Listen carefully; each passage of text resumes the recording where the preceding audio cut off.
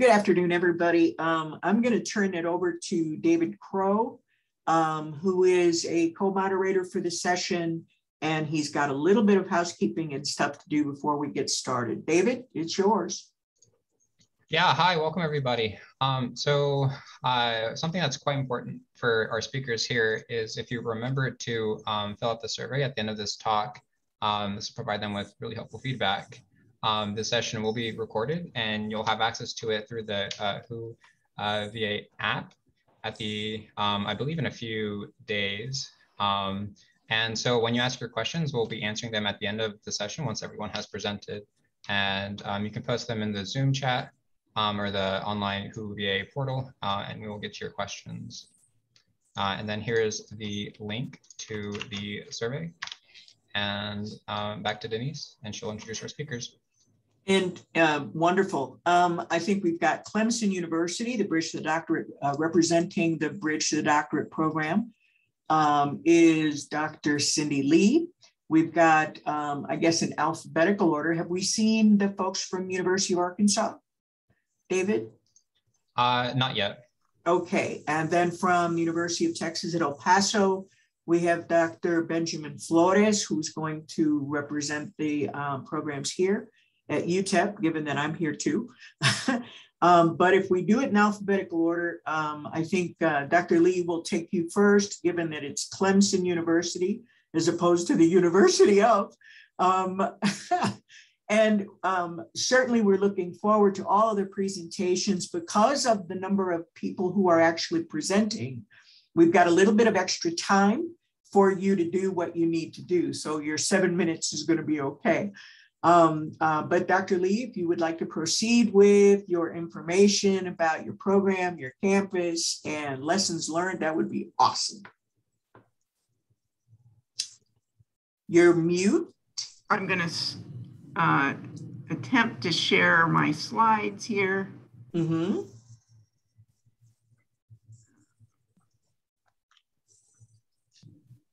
I'm just going to share my screen and get there.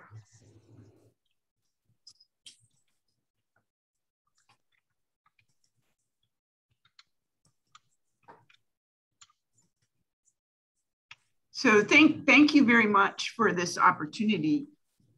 We are new to the Bridge to Doctorate programs.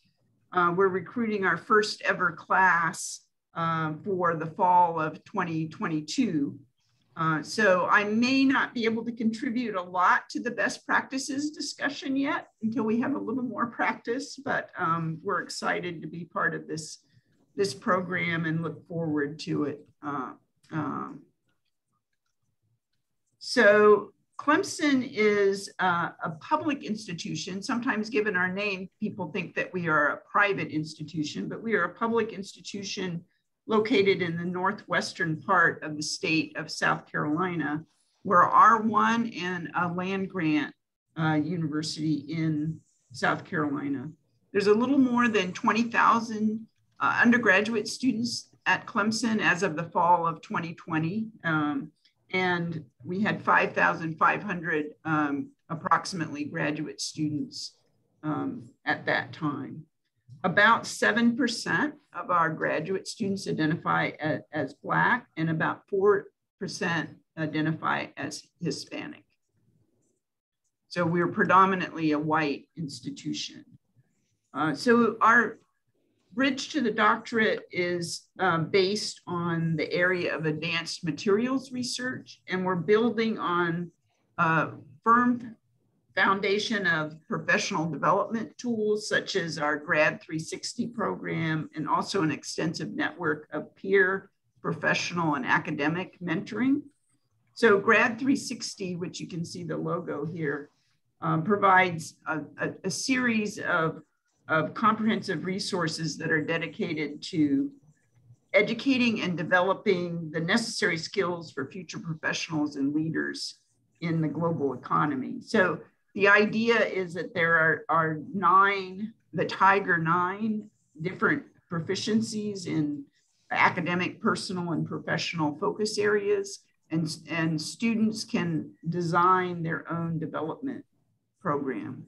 Our advisors for the Bridge to Doctorate scholars will go through mentorship training and will have experience in culturally relevant mentoring practices.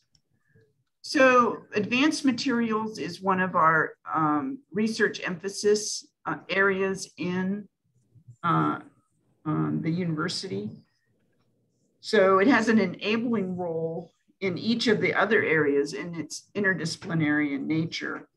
For the Clemson Bridge to Doctorate program, there are 12 departments involved across 2 colleges, the College of Engineering, Computing, and Applied Sciences, and also the College of Science, where students can conduct research based in advanced materials. So this was built around a NSF EPSCoR grant that was made to the state of South Carolina. We call it the Made in South Carolina project. It's, as I said, with statewide. Dr. Raj Bordier is serving as its science director, and he is also the head of our leadership team for the Bridge to Doctorate program. The Made in South Carolina has 3 research thrusts that focus on either nanoparticle assembly and materials with electronic structures, or the control of molecular structure and bonds, how those are controlled and put together, and then also controlled assembly at the molecular level. So the idea is that researchers from several disciplines are working across the whole range of scales and using data science and artificial intelligence to accelerate discovery and development of materials. So the idea is to use an iterative model that uses experiments, theory, modeling, and simulation so that the students can get a wide variety of experiences and skills through this research area.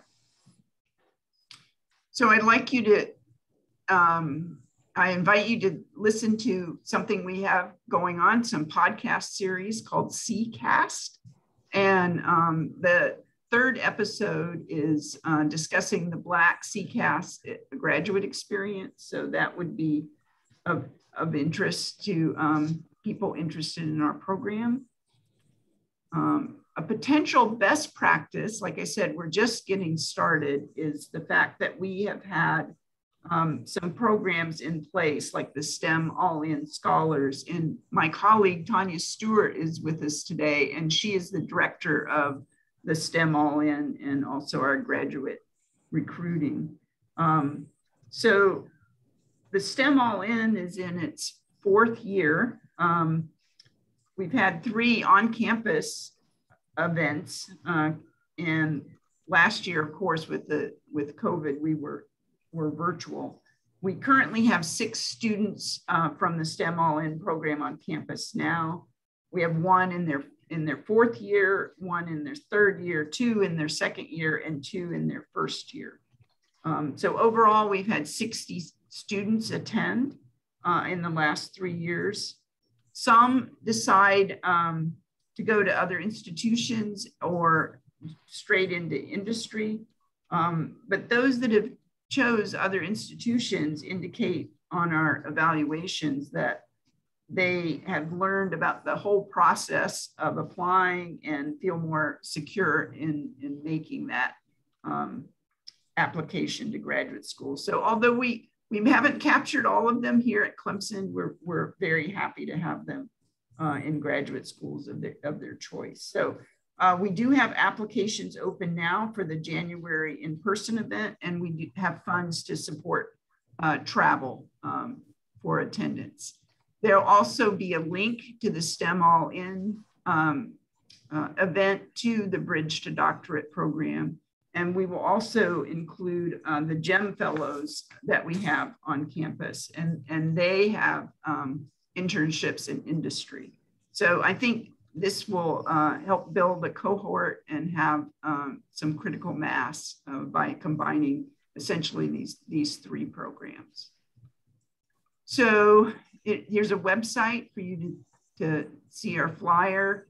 I'm Cindy Lee. I'm Chair of Engineering and Science Education, and I'm one of the leaders of the Bridge to the Doctorate here. Oliver Myers is our Associate Dean for Inclusive Excellence in the college. Tanya Stewart, as I said, is here and Director of Graduate Recruiting and Inclusive Excellence. And Raj Bordier is the leader of our team, and he is a professor in materials science and engineering. So I'll be happy to answer questions later on when we have time for questions, and I'll be very interested in hearing what everybody has to say about their programs. And David, thank you for putting our website in the chat. Appreciate that. Thank you. Thanks, Dr. Lee. Very well done. Thank you very much. David, do we have the University of Arkansas yet? I don't believe so. Okay. Oh, yeah, yes, we do. He's here. Yeah, sorry. Sorry about that. I just had a crazy day, but I'm here. Okay, good enough. Dr. Almodovar, if you could do us a favor, give us your presentation, please. Sure, yeah, so. Tell us all about Fayetteville. I will. So I don't have slides per se, so I'm just gonna talk a little bit and then show our website, and I'm gonna put in the website on the chat where folks can go ahead and see what we all have. But yeah, let me just share my screen here for a second. All right, so can you all see my screen? Yes. Okay, perfect. So yeah, so I'm Jorge Molovar, so I'm part of the leadership here at the University of Arkansas Bridge to Doctorate program. We are a new Bridge to Doctorate program. It's the first time that Arkansas LSAMP has obtained this funding, so we're very happy to have launched it and started our first cohort this year, this fall semester. So I mean, not a whole lot to say about the Bridge to Doctorate program itself. That's different from other programs, right? We're recruiting 12 students. We have very broad areas of STEM that are being offered at the University of Arkansas. Pretty much any engineering program that you can think of, and then the life sciences, we have pretty much everything as well, right? Chemistry, biology, cell molecular biology.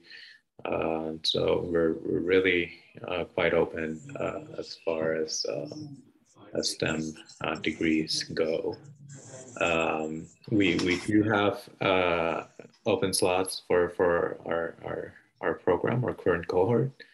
So we are recruiting for either next spring or next fall. For spring 2022 enrollment, it's not a hard deadline, but we're looking at a November 1st deadline. We could probably work with that a little bit if there's any students out there interested that may not be able to make that deadline. And then for fall 2022, we have a February 1st soft deadline as well. Again, as far as the Bridge to Doctorate goes, $32,000 as first for the stipend, tuitions and fees, and health insurance. We are doing, individualized mentoring and support. So this semester we started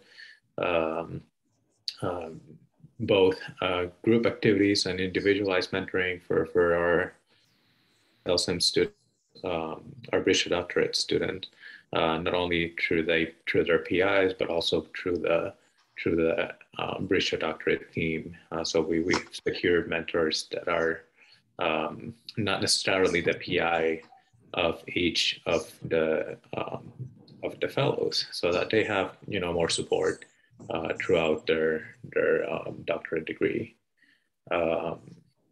So yeah, and you know, Fayetteville is great. It has a lot to offer. Northwest Arkansas is sort of, I like to say, it's its own little bubble.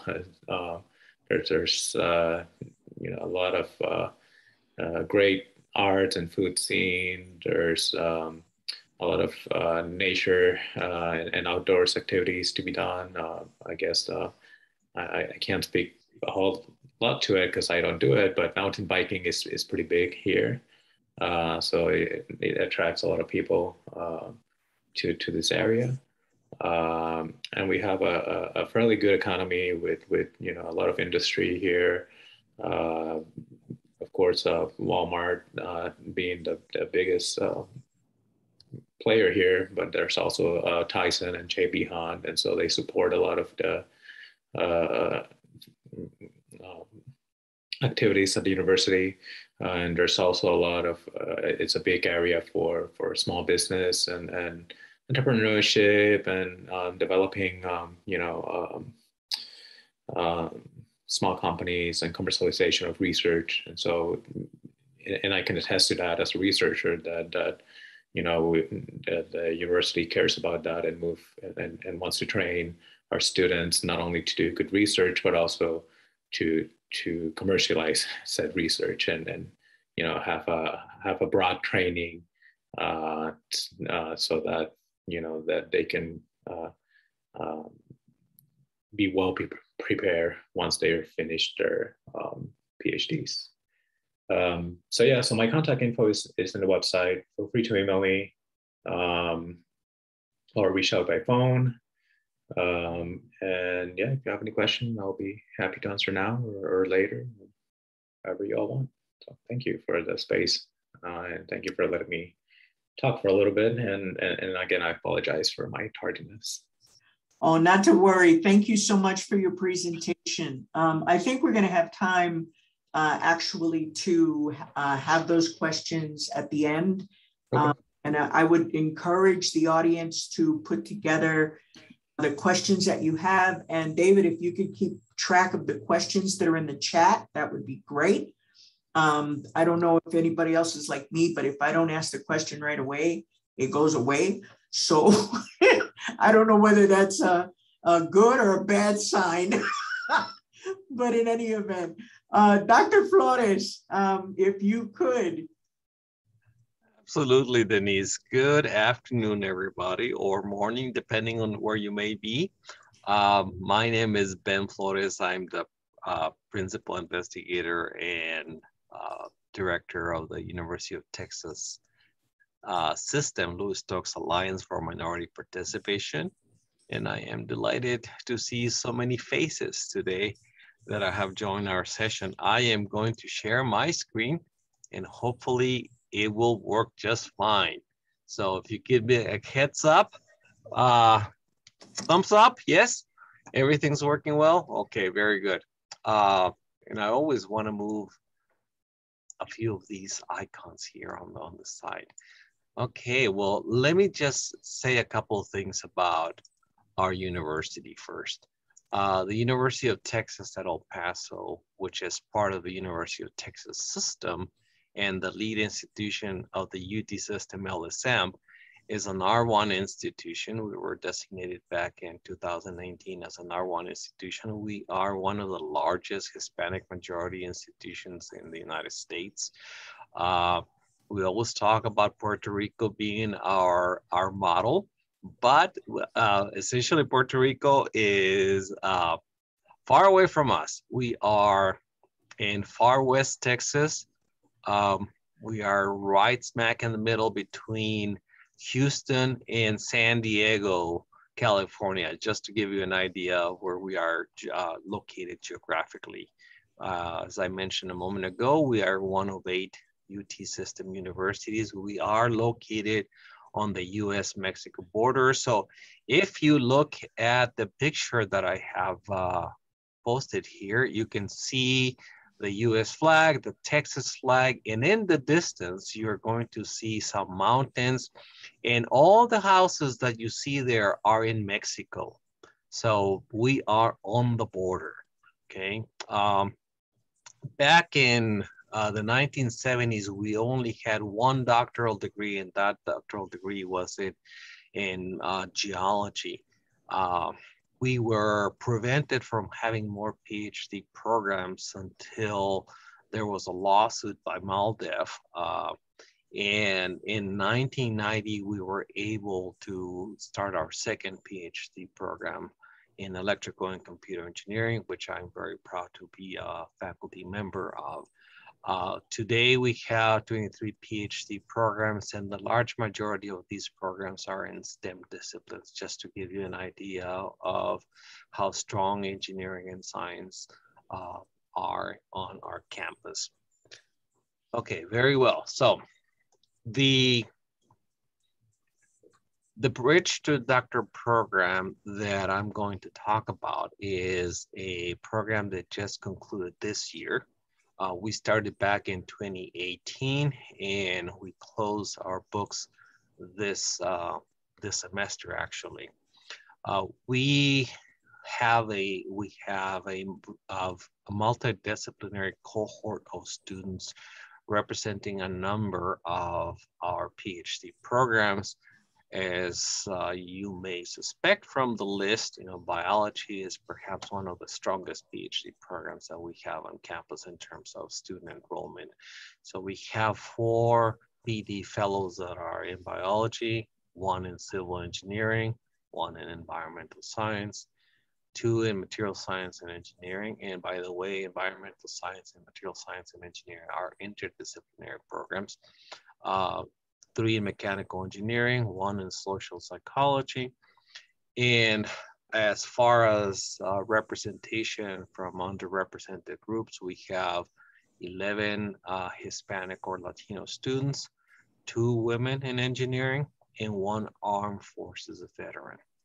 So we've made a concerted effort over the years of reaching out to our undergraduate students who participate in LSMP, who happen to be U.S. Armed Forces veterans, to stick around, go to not only finish their baccalaureate degree, but also pursue their graduate degree. And we've been pretty successful in reaching out to a number of students, and they have enrolled in graduate programs. And this time around, we were very happy that we could have a veteran in our group. So we're trying to be diverse in many ways. As far as our Bridge to the Doctorate model, we have a number of elements that we consider to be key.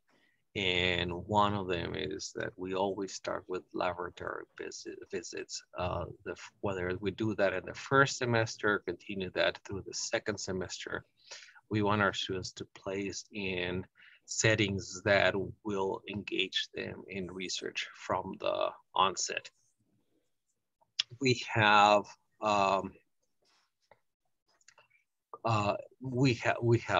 weekly seminars. We ask our students to enroll in seminar for credit. So our students participate and we engage them directly. Myself and I, Dr. Knaust and Ms. Ariana Arciero, who is the director of the UT system LSAMP, or associate director, I should say. She and Dr. Knaust and I work with our students on a weekly basis. We touch base with them, and we have also online group meetings. We share mental health resources. We thought that during COVID times, this was an essential activity. So we've been keeping track of them, making sure that they're feeling okay and that they have access to our institutional resources. Ms. Arciero does a wonderful job with individual consultations, and we have students who reach out to the professors as well. We have a strong evaluation component led by Dr. Schemberger Trujillo. in which we have end of term surveys. So every time that we had a seminar in a semester, we had surveys to tag along so that we could assess how well we were doing and what were the needs of our doctoral students. We've encouraged social gatherings, although we have been doing this in past cohorts. With the pandemic, this became a serious issue, but we tried to think creatively. And last semester, we actually had our students, I think it was in the spring semester, that we reached out to the students while they were still at home, and we managed to deliver to them ice cream so that we could have a virtual gathering and everybody could share their ice cream, and we can also play the equivalent of Mexican bingo. So that was a lot of fun. So you like that, Denise, don't you? Absolutely. So we always like to have social gatherings. We recognize that socio-academic integration never ends. That work is always continuous. And we always do housekeeping with our dissertation advisors. And again, kudos to Ms. Arceo for taking care of that piece. And we have to make sure that we follow COVID restrictions.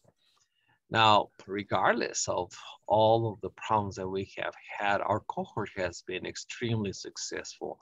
You can look at the products that they have produced. We have 21 journal publications so far, with 12 conference presentations.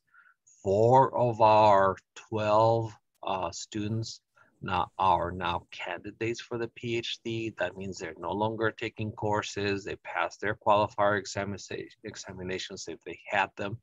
And they're now working full-time as researchers and getting their dissertations done. We have, in addition, 2 students who are defending their dissertation proposals this fall. 3 of them have, from the engineering side, have had industrial internships for a total of 6. So we encourage our students to, if they think this is going to help them with their dissertation, to pursue internships in industry. That doesn't necessarily work in science, and opportunities are much more limited, but our students do have opportunities. Like one of them was able to visit Los Alamos National Laboratory in northern New Mexico, and now he has essentially a fellowship from Los Alamos, from the Department of Energy, to complete his PhD. Our students also pursue other sources of funding. So they have, one of them has a graduate research fellowship from the National Science Foundation. 2 of our students have excellence fellowships from our university. And the graduate school has offered in-state tuition waivers to all of them, essentially. And only 9 of them needed it. So, that's what happened. Of course, we have our requirements for in-state, and literally, after the end of the 2nd year, all of our PhD fellows who are full-time students also are eligible for in-state tuition, so they don't have to pay higher rates. So that's what our bridge to the doctorate model looks like for right now. In terms of lessons learned, one of the things that we have promoted through the years is that mentoring is not a one-to-one proposition. We can offer mentoring on the side. We don't have to be the dissertation advisors to provide mentoring. So we feel very strongly that the more communication we have with the students, the more support we provide them, the more that we become validators of their efforts, the better they will be served in the end. Also, we know that financial support in the first years of PhD studies is always a priority. It's first and foremost in the mind of our PhD students. So we recognize that the Bridge to the Doctorate program does exactly what students need, which is to provide support for those students so they don't have to worry about support while they're studying their curriculums and their PhDs. Okay. Also, another piece that we feel is really important is early engagement in research. The STEM disciplines really require this, and it can be very different from other PhDs or doctoral programs where students are professionals and come to the university in the evenings. Our students are essentially on campus most of the time, from early in the morning till late in the evening. And that's what's needed for our students to complete their PhD. So it's a different proposition for them. Having a positive relationship with their dissertation advisors becomes a priority in the latter years. So it's important that we monitor those relationships that students have with their advisors. If there's signs of relationships cracking, then that's when Ms. Arciero comes in, and she really pounds in the idea that they need to consider their options, not to give up, but to consider their options. And I think that message comes loud and clear. We have seen over the years, and not just for this particular cohort, but for several of the cohorts that we have had at our university and other sister universities in the system, that completion rates are improved with respect to what the Council of Graduate Schools reports in their PhD completion project. We know that minority students can spend anywhere between 6 and 8 years in their PhDs.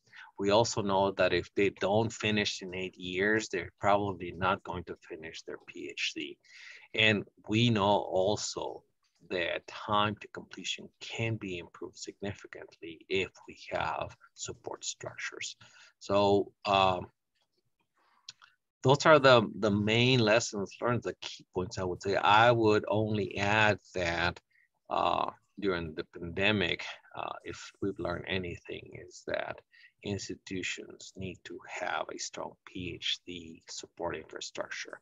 And we also need to have a cohesive leadership team ready to act when our students need us the most. So I'm going to end by showing you some very smiley faces. Those are our doctoral students, and at the University of Texas El Paso that are part of the Bridge to the Doctorate. And I'll be more than glad to entertain any questions after we're done with the presentations. Back to you, Denise. Thanks, Dr. Flores. Very good presentation, interesting, etc. I believe Ms. Arciero added the website for the University of Texas LSAMP in the chat. If you should happen to want to get in touch with anybody who is associated or a part of the leadership. David, there is a question for Dr. Flores. Yeah, we can get started now, I guess, in reverse order would make most sense conceptually. So yeah, question from Cindy Lee to Dr. Flores. Did you recruit all 12 of your students in the first year, or were they recruited over several years? And were they already enrolled in graduate programs at the University of Texas at El Paso? That's a really good question, because I know that many Bridge to the Doctorate programs have a significant challenge when it comes down to recruiting students. We are very fortunate in the sense that we are a minority, majority serving institutions. So we have a significant number of students who come from underrepresented groups who are always interested in participating in our PhD programs, and they do enroll. We always seek our students who are just getting started. Okay, so we don't necessarily get the funding from the National Science Foundation on time, or just in time, I would say, for the start of the fall semester. But with this particular cohort, we were able to recruit all of them so that they could start in the fall semester right after we got the funding. So that helped out. Now, I will not say that all of them came from our university, because we did have students coming from Puerto Rico, from Alaska, from California, but all of them were fully aware of LSAMP. And I think that's key. If they are at their home institutions and they have participated in undergraduate research or other LSAMP activities, then those are our prime targets. Those are the students that we are seeking first. Of course, we ask them to, regardless of whether they get funding or not, to apply to the program. And most of our programs have deadlines in the spring semester, or some of them actually have deadlines in the summer. So it's also encouraging to see that we can have those late bloomers, if they have the opportunity to apply as well. Very good question. Thank you. I hope I answered it. And then one question from Sarah Gongora. Has there been a great increase in women in the engineering field at the University of Texas at El Paso? Another great question, because we know that engineering is a male-dominated set of disciplines. So we have seen increases in some programs, not in all of them. Okay, there are sort of programs like biomedical engineering or civil engineering, which are, I would say, able to express more clearly what the societal context of engineering is, so that young women who are interested in graduate studies can then hone in on that message. It's harder in other disciplines, in electrical engineering or mechanical engineering, where essentially the message still is toys for boys, which is very unfortunate, but that's what our students are hearing. And then in those instances, we struggle at the undergraduate level. So when we reach 25%, one in every 4 students being a female student in some of our engineering programs, we say, okay, we reach critical mass, and then we can start thinking more positively about the future. But that continues to be a challenge. Okay, one final question for you, Dr. Flores. Are there any open house opportunities at the University of Texas at El Paso for other BD programs for them to be able to recruit students? So you mean as in visiting our university to explore possibilities? Yeah. That is something that we are working with, and we're very fortunate to have now Denise Yates on our campus, because with her, I think that we can really explore those opportunities. You have to remember that, we are a public university, and we have historically had limited resources, but as an R1 institution, we are really changing our way of thinking, and the graduate school is also helping out with that. But we intend to have these type of opportunities for the next cohort. David, if I could field a couple of questions. One of them is that I think this is from Mary Darrell. We've found BD programs to have relatively short application deadlines, making it difficult to promote and/or for students to apply. Are BD programs generally serving local students who choose to continue their LSAMP participation locally? Is there a central listing of BD opportunities? Now, there's let me start at the bottom of that and say, is there a central list? If you go to LSMRCE.org, which is the Lewis Stokes Midwest Center of Excellence, Regional Center of Excellence, you'll find a tab for the LSAMP community that will map all of the LSAMP alliances and all of the active BDs. So if you go to, and David has keyed in that URL, that will tell you a great deal about who is LSAMP, right down to listing the contacts for the lead institutions. And then you can go to those pages and find the member institutions that are there. You asked the question, are BD programs generally serving local students who continue their LSAMP participation? LSAMPs recruit very differently. The UTEP system LSAMP or the UT system LSAMP is actually looking at broadening the recruitment base to more nationally represented alliances. And I can tell you that from the alliance I just came from, we recruited BD students from 19 different alliances. So that answer is no. Yes, sir. We've got 3 minutes, Dr. Flores.